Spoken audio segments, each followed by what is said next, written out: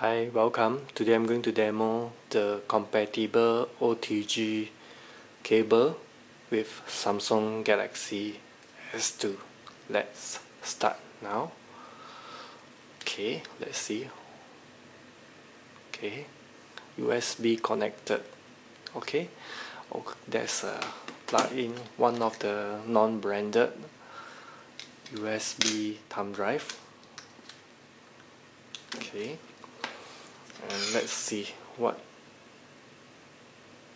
Okay, it start scanning the media.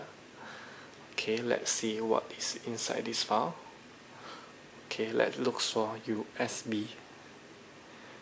Okay, storage, and go to SDA. All the file inside the USB thumb drive will be here. This is the example. Okay, all is here. To unplug this one, you need to go to USB thumb drive here to click it until it shows this one. Then you just can take it out like this.